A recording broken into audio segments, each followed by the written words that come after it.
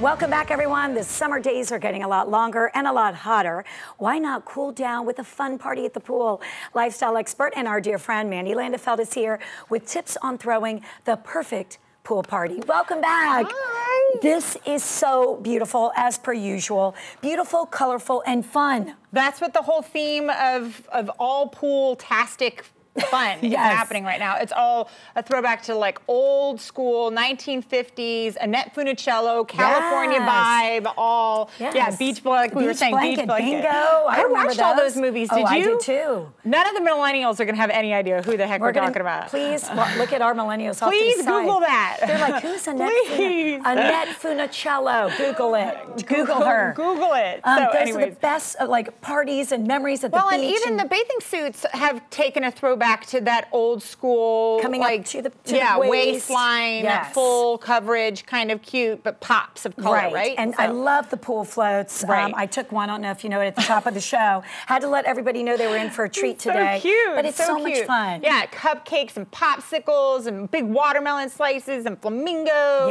and just all that fun stuff. Color, color, color. Absolutely. And one of the things, you know, when you're throwing your party, you got to remember, okay, what do my guests need? And Mandy has you covered here. Okay, everyone's going to forget something. So you have to make sure that you're the good host, right? And they don't have to all be perfectly matching. It could be literally out of your closet. Just put it in a cute tub and roll them up, and then they look, at least you're thoughtful, right? How adorable. So we've got fun towels. We have some extra sunscreen because we all have to be careful with that. If you've got kids coming, which, you know, if you're only throwing an adult party, you know, maybe sometimes the adults want them too, but have some toys, balls, toys, things for people to play with. And you can also encourage them to take a cute selfie for Instagram with like big sunglasses. You could have a cute selfie frame that you could do with just poster board and maybe some Hawaiian wrapping paper or something. You could do some really fun beach hats, just whatever you have around. Love it. But let people have an activity to do. Okay. And then water, of course, because we are going to be making a cocktail. We have all met. So, but if you go ahead and fill it with some cucumber and mint or lemon and mint, that's how you need to, it encourages them to drink more water, Absolutely. right? And then you always have not just delicious food, beautiful food, but it's easy. Easy, and especially for a pool party, you want to do light bites. Okay. Nothing crazy heavy. Right. I don't do like burgers and hot dogs. I like doing brats, maybe a chicken brat, and not even have that many buns. You know, people don't have to have buns. Maybe they just want to just have veggies and stuff. So totally agree. But these are our bruschetta skewers. They are so simple, so good. Okay, so I'm going to have you help me make them because all the ingredients they're really simple, are tomatoes and lettuce. We've just kind of folded up some lettuce and did some yummy focaccia. We've got all kinds of yummy skewers. So go ahead and put some more tomatoes on there. This is a great idea. And then here I've got another one for you. Okay, hold on. I'm going to do one more extra cheese. That way people can go ahead. You could even have this be a make your own type of a situation. And then you would lay them all out and drizzle them with a yummy balsamic glaze, which you can get at the store. And I love to dip them in a yummy herb garlic yogurt.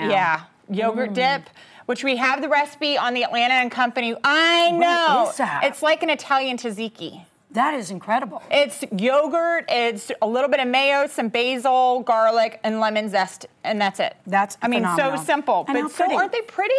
I love it. So pretty. Okay, and then next we have to have a cocktail. I know. Because again, it's my party. Let's see how many cocktails I know. I saw that show. Yummy martini. That looked yum. And here I looked. I was like, oh, this is a light sangria. Yes, light and citrusy because when you are drinking, you don't want a heavy type of a thing. And I know sangria is normally really nice and light, but I love citrus. And you could even do a tropical one, but we've got pineapple in here and orange slices and lime slices and lemon slices. And then I've already put some white wine in, but we're gonna go ahead and finish making it up. I'm gonna hand you one so you can start drinking while we finish making one up. Taste it. Yeah. Okay. So I've got pineapple juices going in and lemon and lime juice. Wow.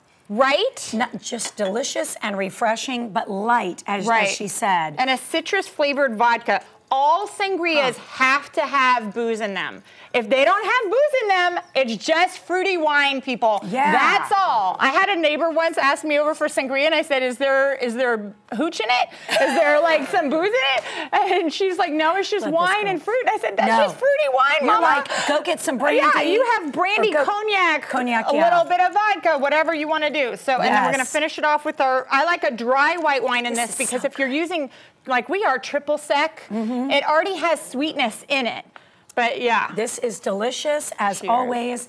And of course for Mandy, I mean, she is our lifestyle expert here every week. Feels like every week. If not, we need to have you on every week. Other Friday. Every other Friday. It's sumptuousliving.net for ideas just like this and so many more. Sean's laughing going, we got to call Uber for Christine.